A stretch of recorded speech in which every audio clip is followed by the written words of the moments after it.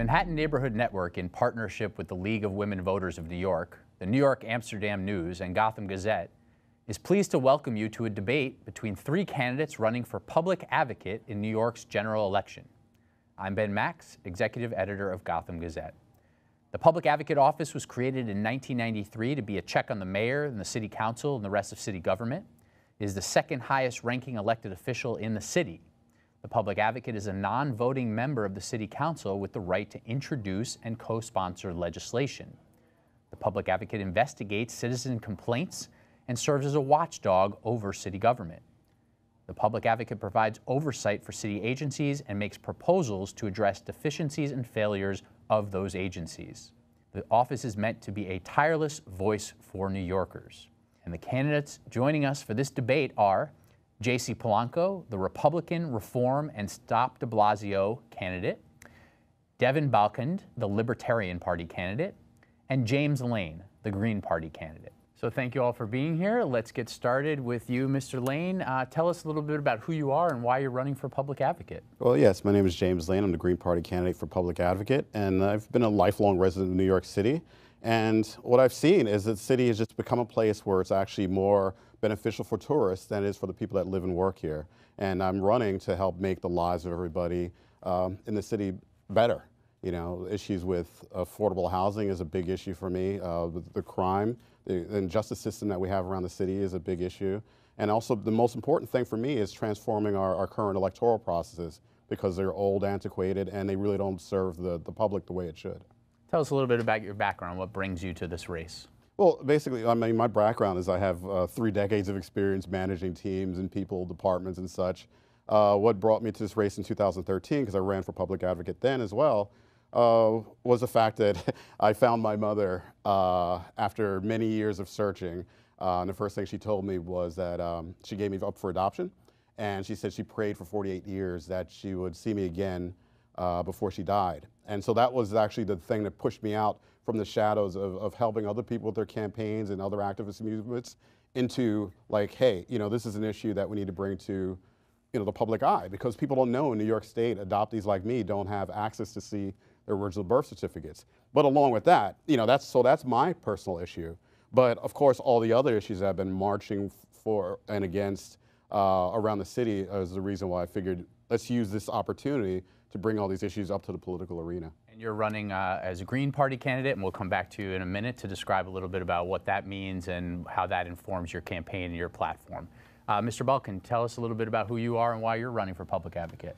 Yeah, thanks for the opportunity. My name is Devin Balkind. I'm running on the Libertarian line.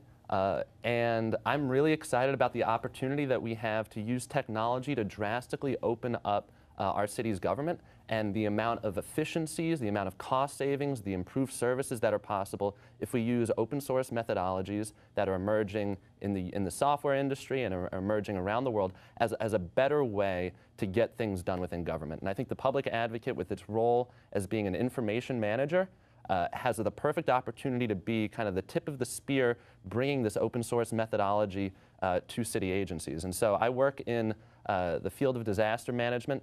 I've seen how older kind of industrial hierarchical systems of organizational management are failing to provide people with the services that they expect. And I see the same trends taking place in city government, and I've seen how the open source movement and these new technologies, these flexible technologies that empower people, can just make things work so much better and make people into producers of a better government instead of just consumers of the existing government. Be just a little bit more specific about what you do, your work? So I'm the president of an organization that produces information management systems, resource management systems for agencies and organizations that manage disasters, so floods, hurricanes, things like that. Our systems are used in a variety of cities in the US, and they're mostly used in Asia and South Asia to help large organizations manage a disaster, basically solve people's problems during a disaster. Great, thank you. And as you said, you're running on the Libertarian Party line, and we want to hear a little bit more about what that means. Mr. Polanco, who are you, what brings you to this race, and why do you want to be public advocate? Well, thank you for this opportunity. I want to thank our sponsors for having us this morning to talk about the issues. I'm very excited about this race. I've prepared myself relentlessly to ask the voters of New York City for the opportunity to be their public advocate. I'm running for public advocate because I really think this position is very special to change the lives of millions of families across our city. It's the position that is our bastion against corruption. It is our position that is the incubator of ideas.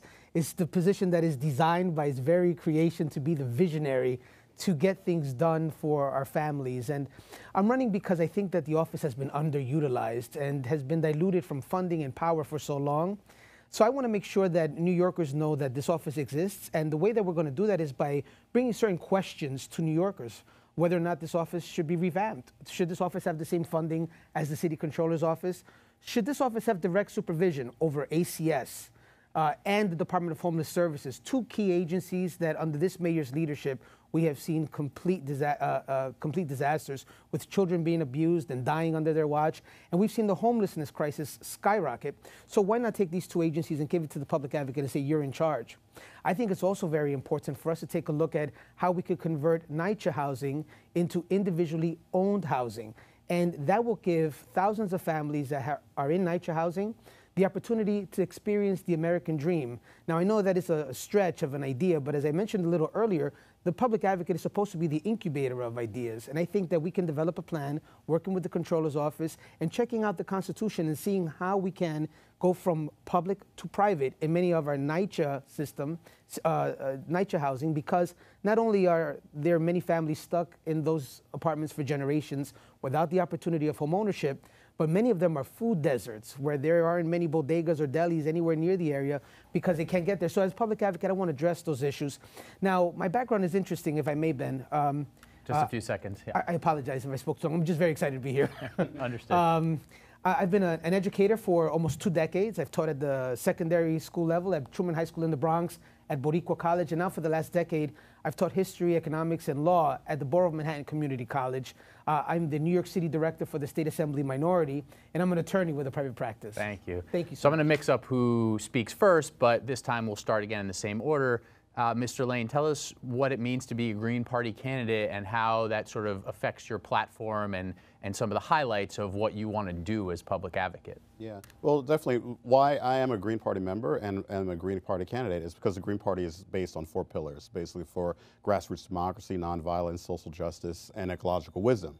So we feel that those are the building blocks for like creating a society that is just and fair and healthy. I mean, right now we're seeing around the city, like JC was mentioning, we have homelessness at the highest rate ever, and our current mayor is talking about, oh, well, we need more affordable housing. And it's like, well, then who's responsible for that?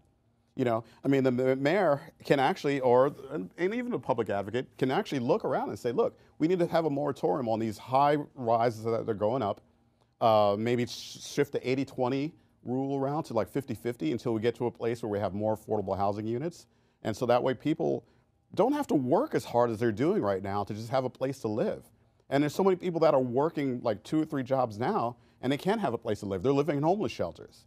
So these are the kind of quality of life things that I'm interested in, not the things that the mayor's interested in, because his quality of life things usually send people to jail. Thank you. Mr. Balkind, Libertarian Party, what does that mean? How does that affect your platform? Absolutely. The Libertarian Party is the 3rd largest party in the country. It's twice the size of the Green Party. It's 20+ times the size of the DSA, Democratic Socialists. And I think the Libertarian Party has been underperforming in our nation's big cities. It's been underperforming in New York City. And so one of the reasons why I'm a member of the Libertarian Party and I'm running as a Libertarian is because I think there's an amazing opportunity to use a Libertarian Party in New York City to become a party of innovation, kind of a party that respects the technical innovations that are taking place in the private sector and applying them to the public sector. And one of the things I want to bring up is that a lot of the media describes technology as kind of a for-profit enterprise with startup CEOs on the cover of Success magazine. And there's another story in technology, and that's the story of open source. That's the story of people working together to build information commons that enrich everyone's lives. That's the story of Linux. It's the story of WordPress. It's the story of Wikipedia. And so I want to bring that methodology to city government. I want to bring that methodology to the public because the public doesn't know enough about it, and I think that the Libertarian Party is an amazing platform to do it. So I want to hear more about some of those ideas, and we'll get to that in a little bit, but Libertarians typically favor sort of less government, have a lot of privacy concerns. It sounds like some of your platform is a little different than that. I have a lot of privacy concerns, and I think that our ability over the next 4 years to navigate the privacy concerns that technology is raising is critically important. We're on the verge of a massive technical shift, and so that's really important. When it comes to less government, what I'm proposing is something called big city libertarianism, and what that basically says is that the federal government has proven that it is not the best manager of our money, and that what we need to do is we need to structure our society so that local communities, and particularly in big cities, have more control, more sovereignty, and keep more of the money locally so that we can deploy the resources that we need to make the lifestyles that we want available. And so I think that when we just say government, we just use the blanket term government, what we're not acknowledging is that there's a federal government, there's state governments, and there's municipal governments and counties, but also there's a bioregionalism that's becoming possible, that's becoming popular in Europe and in other places, and that we need to start thinking beyond the existing borders that we have and think about what would a regional government for the New York metropolitan area be. Okay, I'm gonna stop you there, but thank you. So Mr. Polanco, we didn't mention you're running on the Republican Party line, the Reform Party line, and a new line created called Stop de Blasio, which I think we get the picture of. But tell us a little bit about sort of your political philosophy and sort of generally speaking what your agenda is all about here.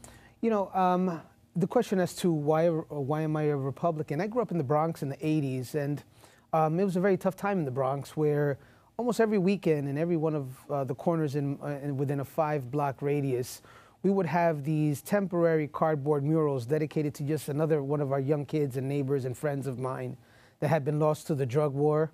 And it really took a toll on me. I often blame the bad guys for stealing my youth. And I remember very clearly being in disgust of some of the policies that I saw that allowed for these bad guys to be around.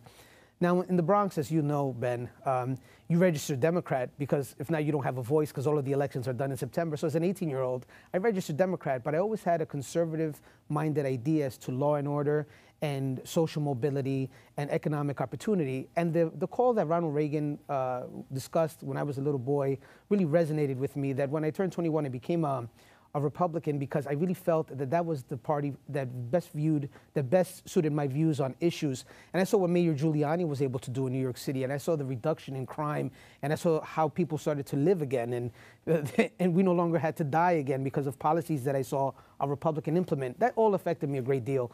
So I became a Republican, and I'm running on a platform that calls for an understanding of law and order, with respect to community. I'm calling for economic opportunity and social mobility. And I'm calling for a return to the days when Republicans were practical, pragmatic, and were common sense Republicans. And I think that throughout my campaign, I have demonstrated a level-headed New York City first Republicanism that I think will resonate with voters across the city. Thank you. So I'm going to start this round with you, Mr. Balkind. And we're looking here for what are some of your big ideas. Some of you have touched on these already, but the Public Advocate Office, and before we talk about this, you know, I should mention you're 3 of the 4 candidates who will be on the ballot. The incumbent, Democrat Letitia James, declined the invitation to join us today, but you're the other 3 candidates who will be on the ballot trying to unseat Ms. James as she seeks a second term here. So the Public Advocate's Office is a bit amorphous. There's a lot of flexibility. You've also touched on that a little bit. So what are some of your big ideas? What do you want voters to hear a couple weeks before Election Day that can sort of excite them? Mr. Balkind? Absolutely.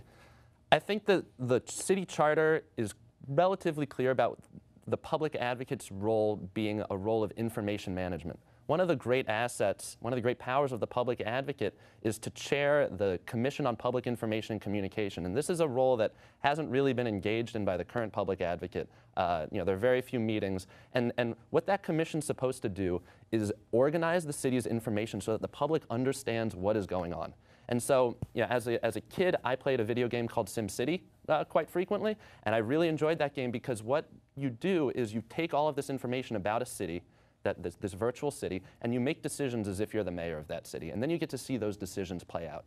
And so what we have right now is an opportunity Thankfully, because we've had an open data law on the books for over 5 years now, where we have a tremendous amount of information that the city's producing, over the next few years, we're going to see even more of that information become available because agencies have to comply with this open data law.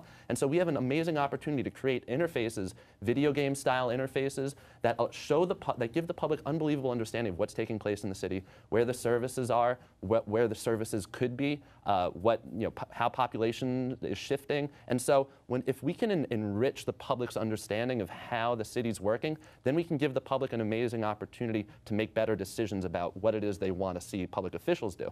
Mr. Polanco, you mentioned the idea of possibly allowing some NYCHA residents to own their units eventually.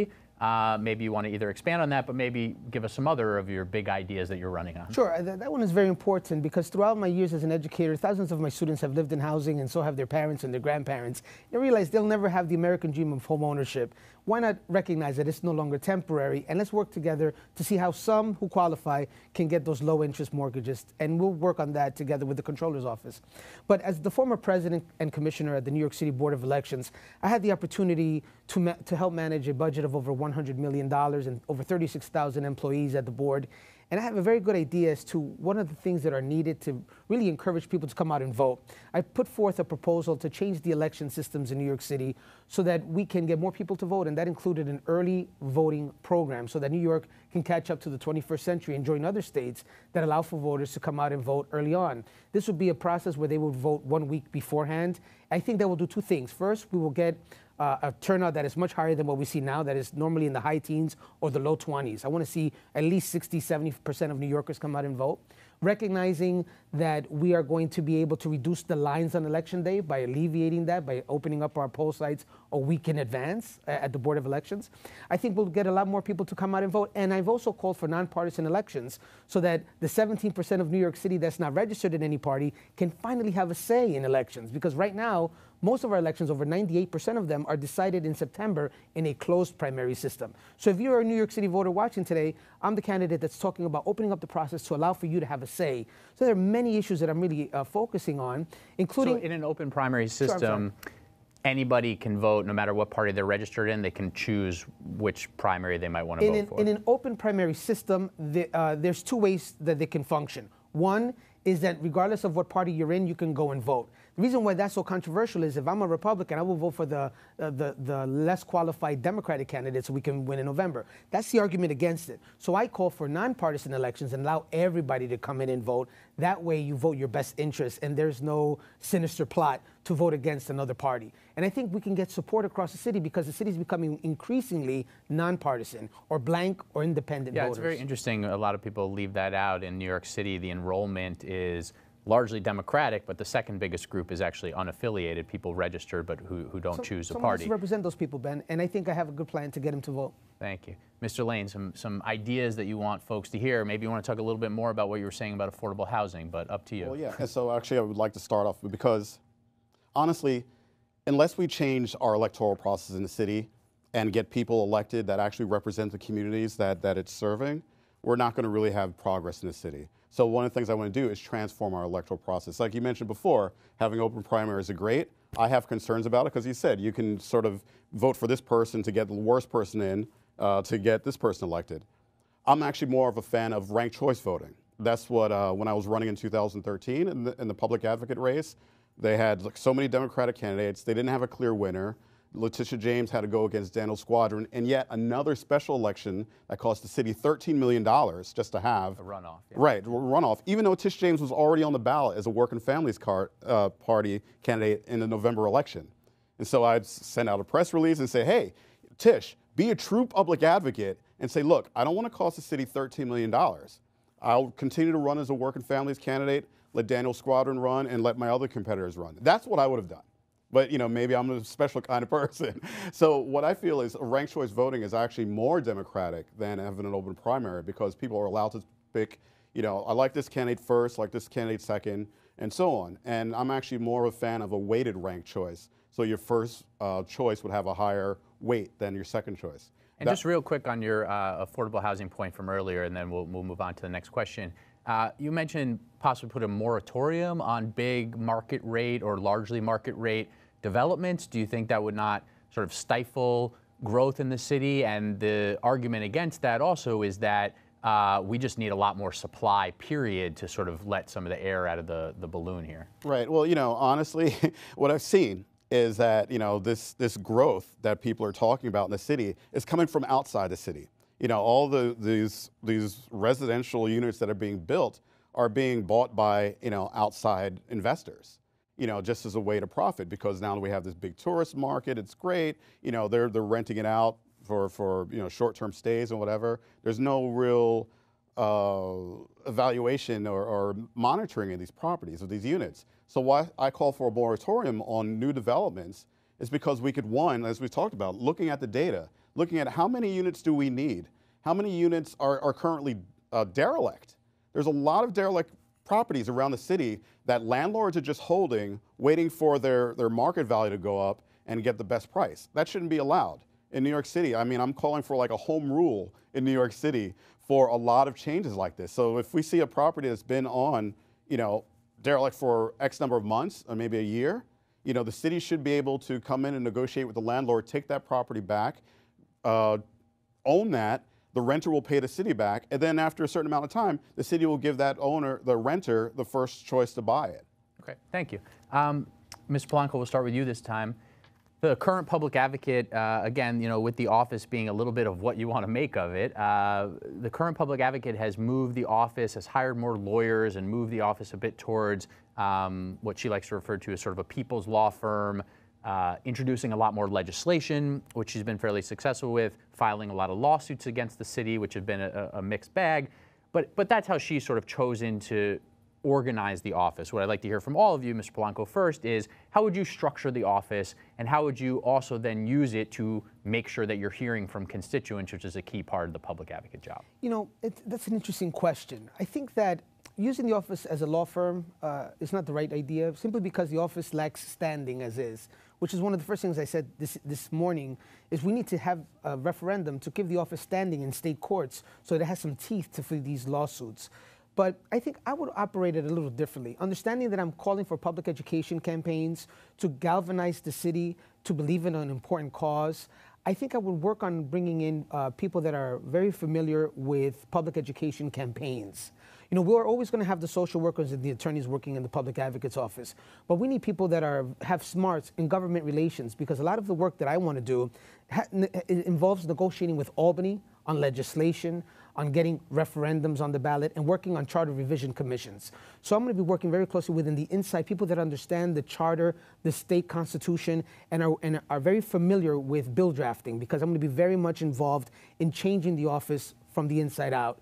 So that's going to be my focus. Now, obviously, in a previous discussion with the public advocate, there was a lot of discussion as to constituent work. Well, you don't get credit for things you're supposed to do. There was a number of 30,000 things that you're supposed to do. I grade papers and correct finals. I don't want credit for that. I'm supposed to do it. So I think the public advocate's office, by its very nature, is supposed to provide constituent services. When people need help with agencies that aren't providing the services necessary, public advocate should be there as well. But I also want to do one more thing. I want to look at New York City a little differently. I want to open up the market a little more. I think there's a little too much regulation of systems, and whether it's in housing or in business, I think if we were to take a different approach, not end all regulation, because that would be absurd, but when we look at housing and look at the 80-20 requirement and look at the kind of revenues that we're no longer getting in New York City because we want to give huge tax breaks to billionaire developers, I think we should take a look as to why are we doing that, hurting our schools by not collecting that revenue, to provide a pittance of apartment units for people that, as you mentioned, James, may not even be from the city. And lastly, I'm not going to lose the law firm angle of the office, because I plan to write an amicus brief in favor of the Winfield v. New York City case, which challenges the lottery system in affordable housing as being discriminatory and perpetuating a segregated city. So I'm going to work on those things as well. Thank you. Mr. Lane, how would you structure the office, and how would you make sure that you are hearing from your constituents, which as public advocate is everybody in New York City? Well, yeah, and as we talked about before, the public advocate does have control over that communication department. And right now, we've seen for the past 4 years, you don't really get to hear from Tish James until it's time to run for election. I mean, I would think her lawsuits actually didn't start until last year, the year before she starts the campaign. Say, look, I have a lawsuit against this, a lawsuit against that. So from day one, you should already create a system that allows all the constituents in all the communities to actually interact with the public advocate office directly. what we're seeing right now is a lot of people don't even know that the office exists. That's a failure on the department itself. You know, the first thing you should do, I mean, whether it's through email or snail mail or phone calls or whatever, the public advocate should be reaching out to communities and letting people know, going into community centers. I mean, that's the whole thing. So we need to actually expand the offices beyond where it is right now in Manhattan to each borough. I mean, I would love to, one of the things I would love to do is actually work with the borough presidents in each borough and create a place in their offices for everyone to go to interact with the public advocate office. So that would be the first thing I would do. So you can create that kind of information exchange of what is it that's actually affecting you? What is it in certain departments, whether it's housing or health or public education or elected officials. You know, the current public advocate will not challenge an elected official on something that they've done horrible, as far as if it's a city council candidate that's got large real estate donations and they're making votes along with that real estate person. That's an obvious thing, and the public advocate should investigate that. As well as, there's a couple of other issues I have, most sharply on the NYPD. Why don't we come back to that Sure. in a little bit? You know, the current public advocate should be here to defend herself. In her absence, I won't do too much of it. Yeah. I do think she did start to file those lawsuits a little earlier than last year. And, you know, one thing that's very interesting about this office is, you know, we in the media and the city media get her schedules every day. And she's speaking at civic associations and she's holding town halls all over the city. And it's still remarkable in the sort of public opinion polls. You still don't see that making that much of a dent. So it'd be very interesting to see how yet another public advocate to try to lift that profile. Mr. Balkind. I've spoken to hundreds of New Yorkers, you know, on the campaign trail, and I don't think anyone said to me, we need another lawyer as a politician in this office. We have almost all of our legislatures are lawyers. Almost all of our current politicians are lawyers. What we need is an information manager who can take this tremendous amount of information that the city's producing and organize it so New Yorkers understand it. And so I want to get specific about that. After I also say that, just going into the kind of the electoral reform thing, you know, we have seen representative democracy, you know, playing out where people basically give their voice to politicians. But there's something new that's taking place. There's something called participatory democracy. There's something called public consultation processes that are emerging around the world as an alternative to and as an upgrade to representative democracy. And what that looks like is having extended conversations with the public about what it is they want to see happen. And the way you do that, and the way that's being practiced, is basically using technology, using interactive apps, using live stream broadcasts, using facilitated in-person events to bring people together, to kind of discuss issues with them, to group people who have similar ideas together so that they can work together to come up with proposals of what they want to see take place, and then bringing all those proposals together in a public forum with experts and saying, okay, can we take this from this proposal, that from that proposal, bring it together and build consensus for what it is that we should be doing next as a city. And so I think that the public advocate's job, and I think this is quite supported by the charter, is to organize information so the public can make good decisions and then give the public a process, not a politics, not a political party, but a process where they can then say, we think this should happen. And then the public advocate becomes a voice for that. And it's not about the individual and about what the individual's opinion is, but it's about being a true conduit for the public. I have a follow-up question, but I do want to say, for the record, that most in city government aren't attorneys. The mayor's not an attorney, the comptroller's not an attorney, a lot of city council members are not attorneys. But over 50% though. I'm not sure about that, well, but we can fact check that later. Yeah. On your proposal here, there's a lot of people in New York City that still struggle to connect to the internet, who are not technologically savvy. How does the work you just described get to those people? So there's two parts. One is that facilitated in-person events is an extremely important part of that. And so is video broadcasts and regular communication. And so interactive apps isn't the only piece of the pie, it's just one piece of the pie. The other thing is that if you have Medicaid, you can get a free smartphone from the city, from the government, period. And also we're watching, now we have free Wi-Fi coming in through all these Link NYCs, and we're watching over the next 4 years, we're gonna see, you know, right now over 80% of New Yorkers have smartphones that are connected to the internet, and over 95% of New Yorkers, I believe, over the age, or under the age of 40 have these devices connected to the internet. So this is a much more popular medium than television, than newspapers, than radio. Like the internet is here to stay, and it's going to be and it's going to be even more so in the future. Thank you.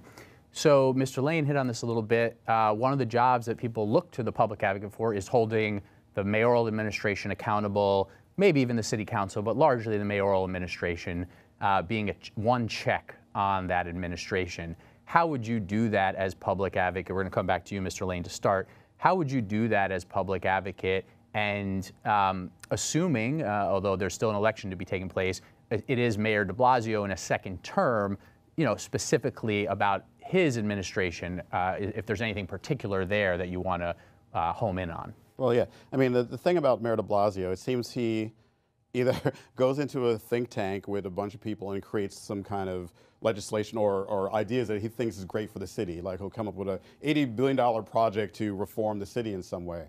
And then what will happen is the day after that, we have a press conference after press conference after press conference on City Hall about how this is not the best plan for the city. There's better ways to be using this money all around the city. So as public advocate, what I would need to do is actually engage in these groups that are already doing the work in the streets. A lot of these groups are actually in communities working on issues of affordable housing, working on issues of restorative justice and people that are being released from Rikers Island and trying to get them integrated back into society. As far as feeding the homeless, you know, as far as finding, you know, shelters for homeless, you know, not creating more shelters, but finding some kind of housing unit for them. You know, there's a lot of issues that if the mayor would just open his doors and work with the communities and the community organizing groups, rather than trying to work against them, it could be so much better. And so as public advocate, I would have to do that job. I would definitely reach out to and actually I'll call out to everybody right now that's watching this. If you're a member of a group and is butting heads with the mayor and your city council, you know, reach out and say, hey, how can we work together to sort of create legislation to actually push through, and you will get the support of the city council, because that's the one thing people forget. The people actually are the ones that are creating the legislation. City council people are waiting for people to create it. A city council person and the mayor just sort of waits around, and you know, if they want to sort of lift their status, they'll create something and say, hey, this seems cool and exciting, but it's really the people in the community that need to get together and sort of force that hand and say, this is what we need in our communities. And as public advocate, I would make sure that they get all the resources they need to get that done. Thank you. Mr. Balkind, how would you hold the mayoral administration accountable? I mean, there's so many opportunities, particularly when you start going into the data side of these things. I mean, I think that one great way to hold the mayor accountable is to hold the agencies accountable, and one great way to hold the agencies accountable, because the mayor is of course overseeing all these agencies, is to make their information publicly available, make it possible for the public to look through what's taking place in these agencies, and enable the public to crowdsource intelligence about where things can be improved. One of the roles of the public advocate is to be monitoring services and collecting complaints from the public about the current administration. So this is something that could be done in a very transparent manner. This could be done in a way where you have a counter, you have a leaderboard. You see how many complaints are going up against each agency, how many agencies are solving these complaints. I mean, what we see with the 311 system is something that the public advocate could be maintaining kind of an alternative 311 insofar as collecting issues and comparing them to comparing them to the budget, comparing them to agency reports about their progress and things like that. I've always wondered if there's a way for the public advocate to sort of coincide with 311, but you're proposing sort of an alternative network? Right now, the public advocate's collecting these issues. They're collecting complaints. These complaints, these are issues that 311 is supposed to be managing issues for city services, right? So there is in the technology world something called Open 311. This is an open data standard for how 311 issues can be logged, which would allow us to do a tremendous amount of analysis around these issues, but also allow us to kind of access these issues not just through the 311 app, but through any app that any developer wants to make. And so this is kind of what's been taking place with the MTA and how they do their scheduling and why you're allowed to see, you can see MTA schedules in all of these different apps. We could do something similar with 311 data if we applied Open 311, and if we had the public advocate running its own issue tracking system and comparing that to 311, we could get so many insights about that. And that's only one piece of the pie, because once you start getting into the budgets of all of these agencies and we start going into these agencies and figuring out who's working where, doing what, and really creating a rich information environment, we're going to be able to get a lot of insights about how we can improve things. But we're not going to get those insights if we rely on proprietary consultants to kind of come up with reports for us. We're only going to get them if we open up this information and make it available to the public so that academics and journalists and anyone who's interested can look at it and make recommendations. Thank you. Mr. Polanco, holding the mayoral administration accountable. I think one of the first proposals I put out was a new NYCCity.gov website, NYC.gov, that would provide a sunshine into how we operate as a city. And I think that today, if you are a voter or a resident of New York City and you wanted to see who was fundraising for what candidate, for what council member, what lobbyist is representing what company, you're going on a scavenger hunt looking for this information. I propose that we have a new website out of NYCCity.gov where you can actually go and see what lobbyist was visiting what member of the city government, if it's the mayor or one of his agencies. What was that meeting about? What project or what kind of money were they trying to seek? And then finally, this is an important one. How much money did that lobbyist pay or give in donations to that candidate or that mayor? And then finally, was that project successful? Once we provide all of that in one linear form so that voters can see whether or not there's pay-to-play going on. Because if we had that, we would have seen that this mayor did in fact participate in a nefarious pay-to-play scheme in City Hall. And although he may have escaped an indictment by the court of law, he did not escape an indictment in the court of public opinion. And I think it has been clear that this public advocate has been silent on attacking this mayor, knocking that door down so that we actually see what's happening in City Hall, so that we can build trust with the city and their government. We should be able to make sure we know exactly how much money is being paid and if those projects are being successful. So one of the ways that I'm going to make sure the mayor's doing his job is to be completely independent of the mayor. Now, that's regardless if Bill de Blasio wins or if Nicole Maliotakis wins. The public advocate should be an independent source for voters and for the residents of New York City to assure that their government is doing right by them. And that's what I would do. Thank you. So we're a little past our midway point here, and I want to get into some specific issues that are clearly bubbling up for New Yorkers or perpetual concerns: education, transit, homelessness.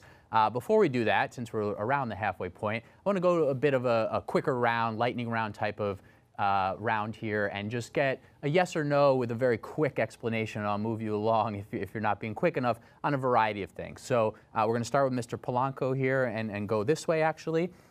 Will you be voting yes or no for a constitutional convention, the first question on the back of the ballot in November? Yes, absolutely. We need to have a constitutional convention to get rid of pay-to-play and fraud in state government and in city government. Mr. Balkind?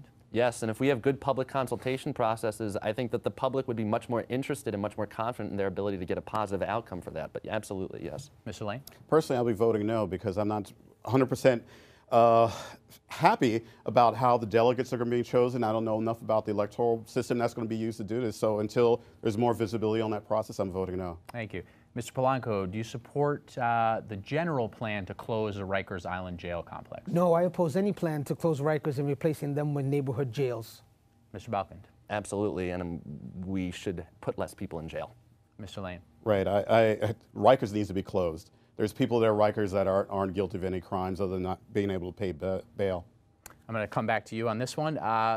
Generally speaking, congestion pricing, are you in favor of adding fees to sort of flooding the Manhattan business district and clogging up Manhattan a bit more? And typically that would include adding tolls to the East River bridges, which are currently free. Are you a proponent or opponent of congestion pricing? Well, as a Green Party member, I'm in favor of it. Me personally, because of the way that congestion is actually created in the city based on the way that planning is done, I'm against it.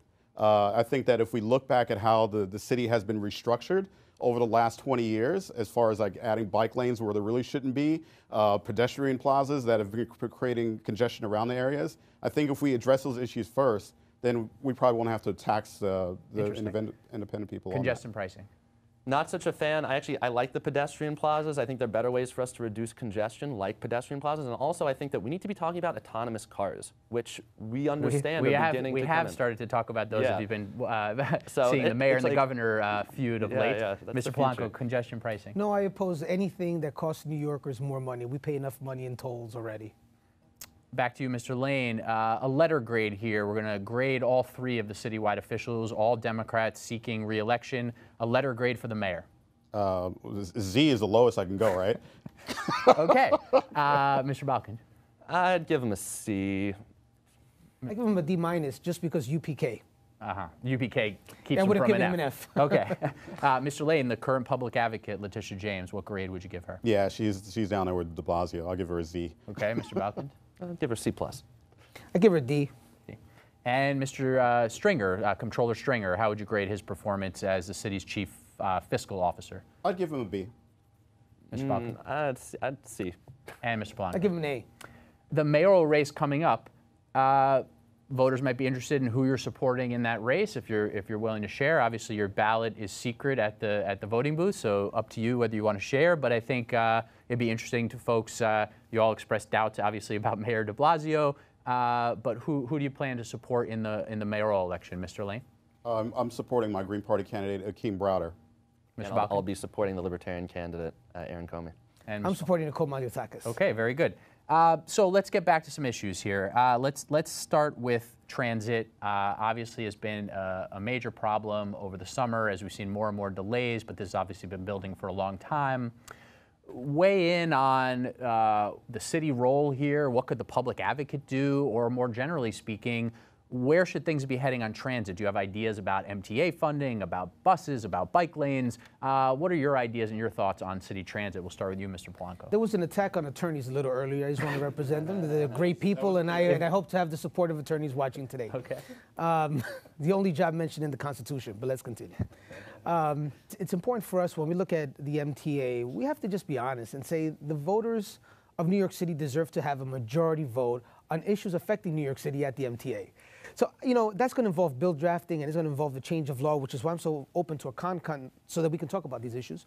But I think that when it comes to New York City transit, the mayor and the citywide officials should have a say as to how we're going to divide those funds and how we're going to provide better services. So I would give the majority of the votes on issues affecting New York City transit on the MTA board to the mayor and the public advocate and the controller. And in my plan, we would all have some appointees. Now, in addition, I think we have to continue looking for ferry routes to expand across the Bronx and Brooklyn and Staten Island from the South Shore moving up so that we can get more people on ferries and less people on trains and in buses.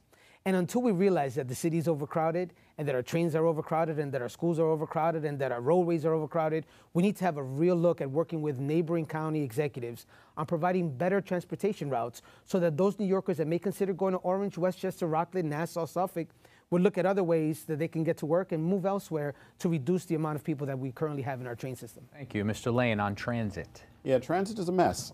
I've been riding the subway since they were a quarter, I believe. I'm showing my age. And I've seen them actually get progressively worse as the years go by. When I first started riding the trains, even our normal local trains had timetables at the token booth clerks when we had token booth clerks. And actually they ran on time. But as the years have gone by and communities have been overdeveloped, because that's really what the issue is. We have overdeveloped communities, but the infrastructure to support them haven't been developed. So once again, looking at data, how many people are in this community? What do we need to do? Do we need to create more lines? Do we need to create more bus lines? I mean, my first thing is, as Green, I would like to see more like electric buses. Why do we have more buses that are indebted to the fossil fuel industry? So I would like to see more electric buses created to help move things along. We'd have to have more bus lanes, obviously, to help speed that route up. But the transit system is crumbling. And once again, I go back to home rule, that if New York City has so many transit riders and we're spending so much money on commuting so many people every day, then we should definitely have a larger say. And Albany shouldn't be interfering with, how much funding we get. I mean, we'll have to create a sustainable solution here in New York City on how to fund that MTA. And that's some of that Constitutional Convention tension there, right? Home rule is one of the things that folks supporting the vote say, but obviously there's risk that folks opposing say. Mr. Balkind, on transit. I think that there's a general consensus emerging that New York City needs to take control of the MTA. And to do that, we need to build a public movement, in the city to engage in that type of big move. And so this is where public consultation processes become so important. Because if the public is engaged in a process where they feel like they're getting good information, their voices are being heard, and that what they want can be enacted, then we actually have the opportunity to build movements that can make these types of big moves. I also think public consultation is a really important piece of kind of the more local transit planning that isn't taking place right now. But when we talk about transit, we have to remember that over the next 4 years, over the next 8 years, we're going to see autonomous vehicles emerge. And autonomous vehicles are not just simply cars that drive themselves. They create a whole new set of opportunities and a whole new set of risks that come with that come with What's this power. one opportunity? I mean, opportunity. We think about an autonomous car as like my car, but it drives itself. But really, they have designs where cars can link together and become buses, where you can get these types of trams. Tram routes that can kind of create themselves depending on demand at different times. And so there's a tremendous amount of new transit options that are taking place. But right now, because we don't have good public consultation processes, because we have individual politicians kind of making decisions in a vacuum, we don't have the ability to build public consensus around how we're going to leverage these really, really powerful technologies that are emerging. We'll start back with you, Mr. Balkind, on this. What's the public advocate's role here? What's the city not doing right? Do you have proposals as to how we can reduce the homelessness population in New York City? Absolutely, and going back to the public advocate's role as an information manager, right now New York City is one of only a few cities in the country that does not have a 211 system. A lot of people think that we have a 311 system. They don't know what a 211 system is. If you ask any social worker in Connecticut or in Long Island or New Jersey about a 211 system, they'll tell you it is the foundation of how nonprofits provide services to people in need. And what a 211 system is it's a directory that's centrally managed that organizes all the information about what nonprofit services are available and how people can access those services, what criteria they need to access those services. So we haven't done the most basic function of just figuring out how people can get services in the city who need those services. And that's an inexpensive thing to do. It's an information management role that's perfect for the public advocate to do. And once we do that, we can start building, we can actually see what the safety net is. Because right now we don't even know what the safety net is. And once we can see the safety net, we can start filling in the gaps that we understand exist within that safety net. So I think that the homelessness question, I mean, it's such an important question, but until we do the basics, it's hard to start saying, oh, we need to spend all this money with these huge plans. It's like, we need a directory of services so people can find what they're entitled to. Thank you. Mr. Polanco. Well, it's an important question because I oppose the mayor's plan to open up 93 shelters across the city. I think this is the wrong idea, considering that neighborhoods don't want those shelters there for a whole host of reasons, from affecting their quality of life to changing the fabric of their neighborhood and not knowing who these people are that are coming in. Unfortunately, a lot of the people that are in that situation, not the majority by no means, but many, have severe mental illnesses. I've proposed a plan to how we can best address the issues of the severely mentally ill by providing more money to our psychiatric hospitals to have more beds and more medicine and more doctors available to care for them, and speed up the process for Kendra's Law so we can find out which one of these individuals poses a risk to the city. That's one way we can reduce the number of people that are homeless, by bringing them into the hospitals when they need care, so we could protect them from hurting themselves and other people. And Kendra's Law briefly is sort of forcing folks in severe mental illness to get treatment. Medication, yeah, treatment and medication. So I think it's important for us to expand how we're able to get Kendra's Law applied to many of the folks that are out there and unfortunately are homeless today. Then we have another issue to deal with. We have to deal with substance abuse issues and deal with them through the Thrive New York City program. And that's when that comes into play, how we can help people get off of alcohol and drugs. But until we do that, we're not going to be able to help these people get jobs. They need training, they need support, so they can get themselves back on their feet. Many of these folks have been there for a long time, and they don't have skill sets that are marketable in today's economy. So why not help them get those skill sets so that they can get those jobs? Finally, I think it's very important for us to look at what housing is available currently across the city, where these individuals that are not severely mentally ill, that don't suffer from substance abuse, are able to move to in the short term so that they can get back on their feet. But opening up these shelters against the will of the neighborhoods across the city, I think is the wrong idea. And furthermore, it leads to more segregation. And where are these places going to be put? I doubt highly that they're going to be placed in Park Avenue, Park Slope, and other more affluent neighborhoods across the city. Just briefly on that, the mayor says we're going to open up 90 new shelters across the city, but it gets us out of commercial hotels and some of these cluster site apartments that have had major problems. So how do you end the use of commercial hotels and the use of these terrible cluster sites, but not open up new shelters? Well, you know, it's important that I work with the controller's office to find out if that funding is available. One of the things is public advocate, you're not responsible for the money. So when the questions of finances come up, it's very difficult for us to know where we're going to cut. I know this. Those hotels are very expensive, and they make very little sense to continue using them. But unfortunately, what we're looking at is that we're depending on these hotels. The creation of a new shelter in neighborhoods that don't want them is going to cost billions of dollars, and it's going to make developers very rich at the expense of neighborhoods that don't want them. There has to be another alternative, Ben. It's not going to be we're either going to put these people in hotels or we're going to open up expensive shelters. There has to be existing residences that are available now for those individuals that don't pose a risk to themselves or to the people that they will be living with. Thank you. Mr. Lane. Yeah, and so like we were talking about before, yes, the public definitely needs a resource, like 2-on-1, perfect. You know, because my sister, like I told you before that I was adopted, I found out I had this other family. One of my family members was my half-sister, and when I first met her, she was in a homeless shelter. And it's not because she had some kind of mental illness or she didn't want to work. She was working, supporting her 2 kids, and going to school. And she's part of this community of people that are homeless because there is no affordable housing in the city. So the first thing, like I said before, we need a moratorium on these luxury rentals that are going up on all these communities that people don't even want. People can't live there. And the whole joke of the matter is people look, it's like, oh, our neighborhood's being gentrified. Even the so-called interlopers that are gentrifying the neighborhoods, they're not rich, not rolling in dough. They're living 3 to 5 in an apartment in one of those high price apartments. So we really need to address affordable housing. I mean, before we even talk about homelessness, we got to talk about why is this real estate market so escalated in this city when there's so many people that are living under a $30,000 a year annual income. You know, unless we bring. How is housing created for those folks? How do you create housing for people making under 30, even 40,000 or a little bit more?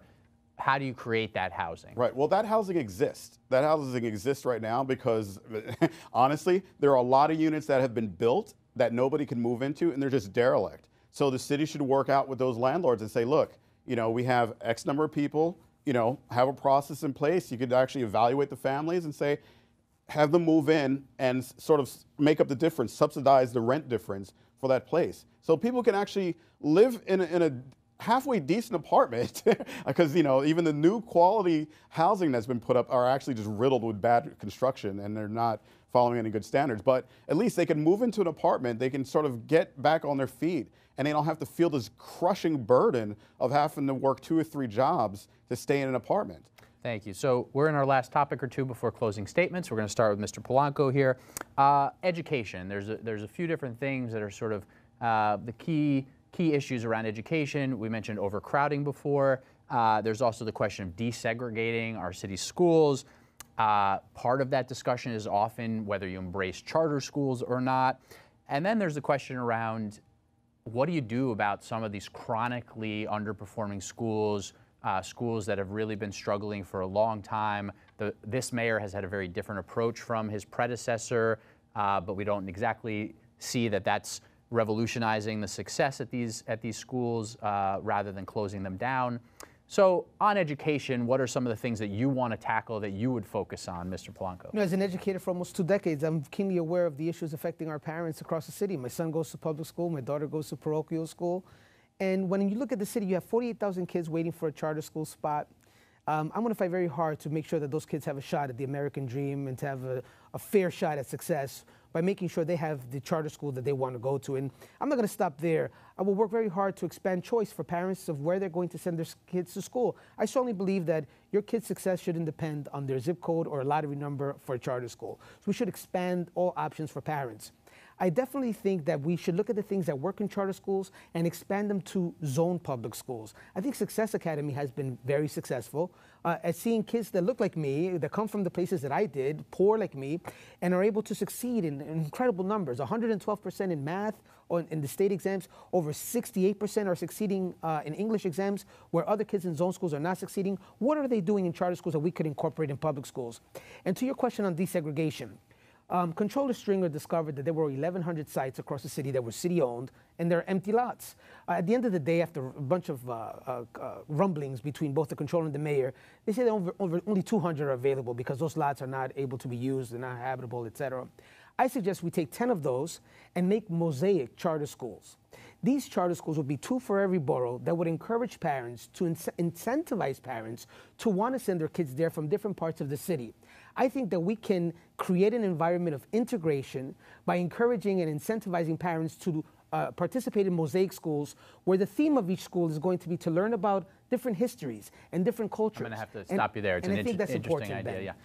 Mr. Lane, to you on education. So I have issues with charter schools. One of my biggest issues is that charter schools take resources away from public schools. They take their space. They don't pay for that space that they're taking. And they're being judged against public schools that the reason why the students are doing as well is because they've been sucked of resources. You know, they're not getting books they need. They're being held to standards, to having class sizes that are larger than they should be for an adequate learning experience. I'm lucky enough that my son is in a public school that actually has an alternative view on education. And so they try to keep class sizes below 25 students if they can. But the downfall of that is they don't get the funding from the city. So it's up to the parents to make up the difference. As a Green Party candidate, we've always believed in free education from pre-K up to higher education. A lot of our elected officials now have benefited off of going to school with free education. So the discussion of for-profit charter schools, like what Eva Moskowitz runs with the Success Academy, it just infuriates me when we have so many other schools that are facing closure. Because if you close down a public school in a certain community, where do those students go? They have to go and crowd some other public school because they're not going to get into Success Academy. And in fact, Success Academy has the option to kick out students that they feel won't excel and when they do their standardized tests. I'm going to have to leave it there. I understand we have a very strong difference of opinion on Success Academy and charters. We're not going to be able to hash all that out today, so I encourage viewers to do all the reading. There's lots of coverage of Success Academy and to look at pros and cons and all the debates. So we won't go back and forth on that now, but we'll come to Mr. Balkind on education, and then we'll go to closing statements. This is a tremendous challenge because New York City's public school system is so big. And I think what we have to acknowledge is that the public school system is getting, I believe, over $20,000 per student. And so we should be able to get a really good education for every student in New York with $20,000 per pupil. And we have to use that information to hold the Department of Education accountable. And we need to basically go through a process of bureaucratic reformation within the Department of Education so that we can make our public school system as strong as it can be. Over the last 10, 20 years, we've seen how the internet is transforming how people get knowledge, get information. We're seeing massive innovation taking place throughout the world in terms of bringing the price of education down and bringing the quality of education up because they're using curriculums that are developed globally, that they're using technologies to reduce costs. There's so many good opportunities for innovation here. And so what we need to do is we need to create a situation where school performance is extremely transparent. Just going back to what the role of the public advocate is, an information manager. School performance is transparent. Every school should have a website. Every school should have a newspaper, should have a blog where people and parents can understand and interact with the school administrators. It's an opportunity for kids to get involved in the next generation of online publishing by getting involved in this. And we need to go through a process of bureaucratic reformation where we're using open source approaches. We're going into the Department of Education. We're skilling up people, bureaucrats within that system, to use tools better so they can reduce costs and improve services. It's the only way. The open source methodology is the only methodology that's going to allow us to reform these bureaucracies. Thank you. And before we move to closing statements, I'll say as a journalist, I'm all for students publishing more and taking that task on. So we'll move to closing statements here. A couple weeks before Election Day, make your pitch to voters across the city and especially here in Manhattan about why you should be the next public advocate. We're going to start with Mr. Polanco and move to my right. Well, thank you. I hope you had an opportunity to get an idea of our backgrounds and what we want to do as public advocate here in New York City. You can visit my website at polancofornyc.com. There you're going to get a lot more information as to what my platform is. I prepare relentlessly to ask for your support. When I'm public advocate, if you so kindly vote for me, we're going to change the way things are done. We're going to end pay to play. We're going to expand school choice so that you can send your kids to a school that's going to be able to give your child the best opportunity at success. We're going to fight against any plan that's going to close Rikers and replace them with neighborhood jails. I want to make sure that every kid has a fair shot. As your public advocate, we're going to work to end pay to play. want to make sure that you know that your government is working on your behalf and is working honestly. But I need your support. So please come out and vote for me. And lastly, if you're a Democrat watching this and you feel your party has moved too far to the left, I'm your guy. If you're an independent or blank voter, didn't register anywhere, I'm the only one calling for an opportunity for you to have a say in your next year's elections. So give me a chance. And if you're a practical Republican like me, come home and vote down the line. And I hope you vote for me this November. Thank you. Mr. Balkind. Thanks. I want to be a public advocate that's a nonpartisan watchdog. And I want to build tools that allow you, the public, to understand how the government works. And one of the commitments that I make to you is that I will give you results, not rhetoric. And I've already shown that with my campaign. If you go to votedevin.com/tools, you'll see that we've built a capital budgets project directory that creates a project for every single page in the capital budget process. That's over $10 billion, documented better than it's ever been documented before. We've built a tool to organize services, government services and nonprofit services, so people understand what services, what human and health services they can access from the government. They can get the services that they need. We've built a tool to view the laws and the administrative code of the city, so it's actually searchable and easy to find information about what are the laws and rules governing the place that we live. And we've also built New York Speaks, which is the public consultation process that I keep talking about that allows New Yorkers to do a few swipes, to basically do a little bit of polling, and then it puts them with people who think like them, and then they can make proposals that then we bring to the public forum so that they can, so that the public can see what the public wants, and we can actually put the public advocate in the hands of the public, which is what I think the position's always done. So vote if you want to see the open source revolution take place in the city, if you want to see significant reform of government bureaucracies using open source methodologies, please vote for Devin Balkind on the Libertarian Party line. Thank you. And Mr. Lane. So my name is James Lane. I'm the Green Party candidate for Public Advocate, and I'd like to thank Ben, Manhattan Neighborhood Networks, League of Women Voters, all the sponsors that put this televised debate together, because this is the kind of forum that we're looking for, and I think it's really unconscionable that the current public advocate isn't here right now. She's allowed to raise $900,000 in her own, private fundraising, and yet get $700,000 additional, right? $700,000 additionally through public campaign finance board, and she's not here right now. And so it blows me away that that's allowed. So my main three things that I want to do is change our electoral process in the city. I want to get rid of the primary elections and actually move everything towards a ranked choice voting in a general election. So that way you have more choices, more voices, people could rank their choices, have more time to learn about their candidates. I want to remove the money from politics that we're seeing right now, because the fact that we had a televised debate this Monday night and it's really just dependent on the campaign finance board is directing who's allowed to be in that debate is an issue for me.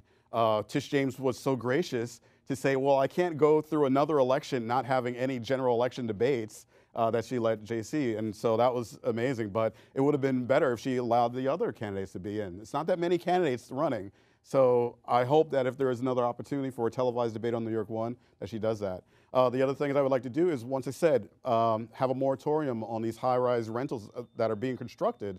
We need to have more affordable housing. Switch from this 80-20 that's not being really represented, it's not being fairly constructed, because when you're looking at the 20% affordable housing and basing it on people that are making $100,000 a year, it's not affordable. It needs to be dropped down to $30,000. And until we get to that point, we need to change it to 50-50. And my final thing that I didn't really get to talk about today was having community control over policing. Because I get it, people like law enforcement, but we have to have a way to monitor who are the people walking around with lethal force around our neighborhoods. If we really want to talk about safe cities, we have a case right now where 2 undercover officers kidnapped a teenage woman, brought her into her van, raped her, and they're up for trial right now. We should not have element like that on our NYPD. And as public advocate, I would strongly enforce community control over policing and investigative power over that agency. Thank you. I want to thank the candidates for participating in today's debate. The general election will be held on Tuesday, November 7th. For more information about voting, locating your poll site, and all the candidates, you can visit the League of Women Voters website at lwvnyc.org, gothamgazette.com, or mnn.org. Thank you for watching Manhattan Neighborhood Network. Goodbye.